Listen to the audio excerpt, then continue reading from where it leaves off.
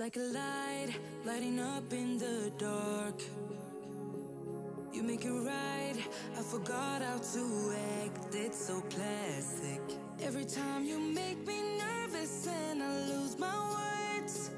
It's been a while since I forgot the most simple words. I feel cold when you're around, like nothing can break me. Hey everyone, welcome back to my channel. My name is Tori if you're new here, and today I am giving you a brand new farmers market haul. This video is in collaboration with Tamara over at Southern Wife Everyday Life. You know, we like to do these from time to time. I live here in northern Colorado and she lives in Kentucky. So our produce is going to vary, and I think it's super fun that we are both shopping locally, and I'm really hoping that this inspires you to do the same. Now is the best time to start doing that while our economy kind of gets back to its normal state. So I hope some of these ideas will give you some inspiration for your kitchen. I will link Tamara's information down below as well as her video. She is trying to get to 10K by July. Wish her luck. She is going to do it. I already know that she's going to do it beforehand. So if you are not subscribed to her channel, go ahead and subscribe. She does recipe videos, day in the life, what's for lunches, dinner, and breakfast. And she just has some really wonderful, tasty ideas, and I know you're gonna love her. So head on over there and let her know that I sent you. And if you're new here, hi, hello, my name is Tori. I am a wife, mother of two, and we live in beautiful northern Colorado. I teach elementary art, and I am going back in August, but on the side, I like to share YouTube videos. So we share recipes, day in the life, and everyday mom hacks to make your life just a little bit easier. And we would love it if you became part of our YouTube family. So go ahead and hit that subscribe button if you have not already. And if you are excited, let's get right into this haul and some yummy, yummy recipes right after. I just got back from the farmer's market. I actually went to a few farm stands this time. They had some fruits, veggies, they had different kinds of meats and cheeses, they had prepared dishes, but this is all I came home from this week. I did find myself some flowers, so I was super excited about that, and I only limited myself to one bunch, so that was exciting. So I'm going to start out here. I have one zucchini. I like to make zoodles with these throughout the week, and they're just good to eat cubed with other vegetables. I have 2 limes for a nice cocktail that I will show you towards the end of the video. I have some asparagus here that I am just going to put into a recipe I'm about to show you. And then I have 1 green bell pepper. And then at my farm stand, they carry various fruits. Sometimes it's not grown there, but they source it locally, so I really appreciate that. So I pick up random fruits here. We have 1 watermelon, 1 apple, 1 grapefruit, which the cocktail is based around this fruit, and I absolutely love grapefruit in drinks. I don't know about you. Drop it down in the comments if you do. I have 2 bunches of kale. That is going to be another recipe for later on in the video. I usually get a bunch of kale because it's super cheap and it's really good for you. I have 1 thing of cabbage. I need to make some homemade sauerkraut. If you want to see a video on that, I can show you a how-to. They're pretty easy. I have some of these squash here. I don't know how to pronounce it, but I always get them. I believe it's called chayote, but I could be wrong. It's kind of like a sweet squash, and it has the texture of a zucchini. It has like a pod in the center, kind of like a mango, if that makes sense. And then I have a peach here, a white peach to be specific, and that is going to go on a recipe in the video. And then I got some sweet potatoes. I love sweet potatoes. I really like savory sweet potatoes though, which I feel like is rare. And then I have some tomatoes. I love farm stand tomatoes. They are my favorite thing to buy. And then I found some of this sweet basil pesto. I know it's not actually from the farm stand, but I love that they have sauces and marinades. And I was a little nervous because most pestos have that Parmesan in it, but then I found the vegan label. I Googled it, did my research, and I am good to go. So no dairy in here, and I'm excited to put that on something this week. Probably vegetables or maybe some cauliflower. It's super tasty like that. And then I had some fresh flatbread that I saw. They usually have like a rosemary focaccia that I buy, but they had these flatbreads. There's no rosemary on it, but this one is sea salt. And then I got some purple flowers. I could not resist. I love, love, love flowers, as you know, if you've been watching my channel for a while, but I needed some just to complete my farm stand haul. I'm going to dive right into these recipes. Please remember that all of the recipes will be typed out in the description box below, and we are starting with a peach balsamic pizza. And before you knock the peach on a pizza, I promise you this is so good. Such a fun little summer flatbread. And yeah, that's exactly what you're gonna need, a flatbread. You're also going to be needing some cream cheese. I use the Kite Hill and I mix some peppers, onions, and ground black pepper into that. And then I kind of let it marinate overnight. I have some of that white peach that I just cut thinly into little chunks here. And then I'm gonna put that on the pizza and bake it actually. So all those juices will caramelize. It's super tasty that way. And then I have some fresh basil from my garden. And then over here, I have the Vivan mozzarella shreds, sorry. And these are really good, super tasty and vegan.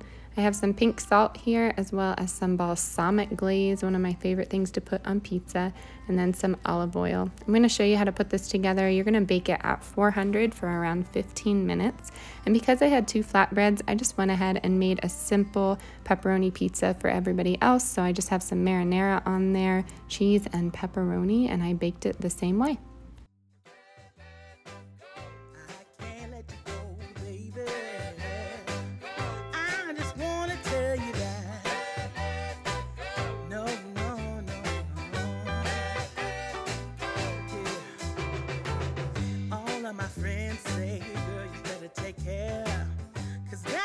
Trouble, you best beware.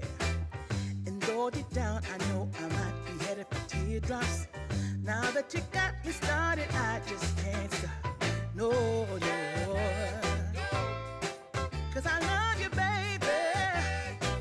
I can't let you go, baby. I gotta tell you that I'm home. I've been looking for love so true. When I was down and out, along came you.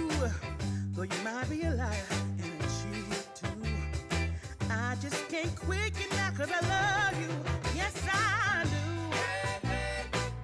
I can't let you go, baby. I can't let you go, baby. 'Cause I love you, I love you, I love you. I ended up taking my pizza out of the oven and topping it with some arugula and fresh garlic, and sat down to eat with my husband and contemplated switching career paths. I love food so much. I really want to be a chef. Just kidding, but you need to try this. Oh my goodness, it's so good. I know I say that about a lot of my recipes, but usually when I randomly think of something, I'm so unsure of myself, but this one, you gotta try it.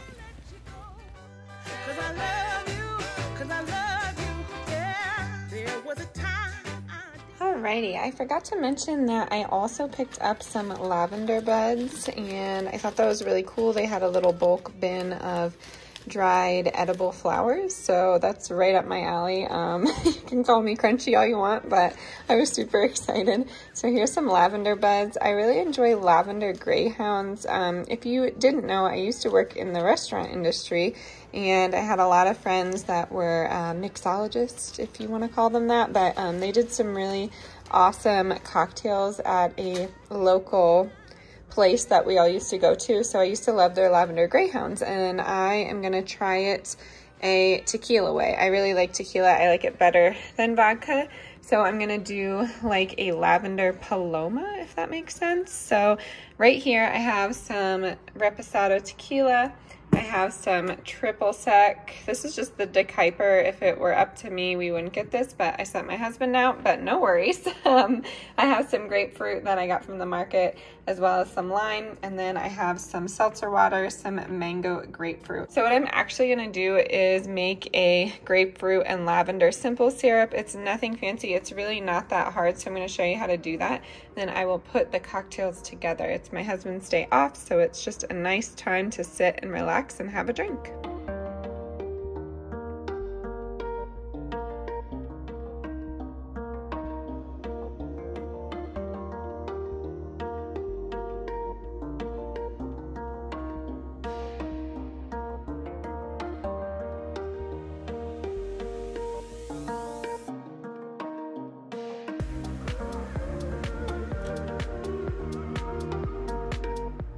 I'm gonna bring this to a boil on the stove. I know it doesn't seem like a lot of simple syrup, but it's just the two of us tonight, and I like to make the syrups fresh. So if you have more people, just double this recipe, or triple or quadruple, whatever you wanna do. But I'm going to get that going to a boil, reduce it to a simmer, and then it will start to like caramelize, whatever you wanna call it. And then we're just gonna put that into our drink.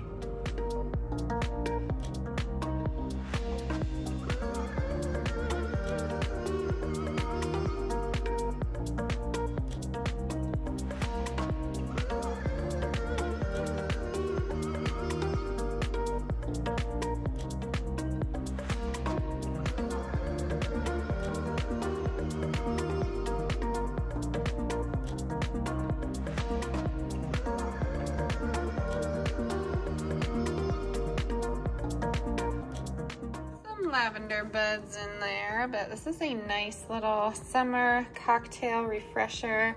It's, you know, not terrible for you minus the whole alcohol thing, but it doesn't have a lot of sugar in it, and it is super tasty. I really hope you try it. Alrighty, it is the next day and I am showing you this curry kale quinoa bowl. I served my husband's with some chicken and mine with some tofu, but wow. If you don't like kale, I suggest baking it like this, make it into something crispy.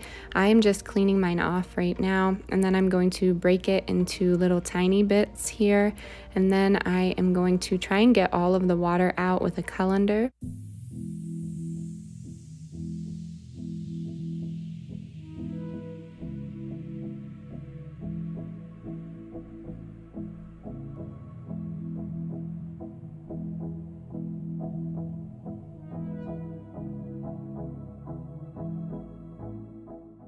I like to bake my kale with olive oil, and I always love putting some type of seasoning, so I'm going to use this curry powder. It's organic and it is from Natural Grocers.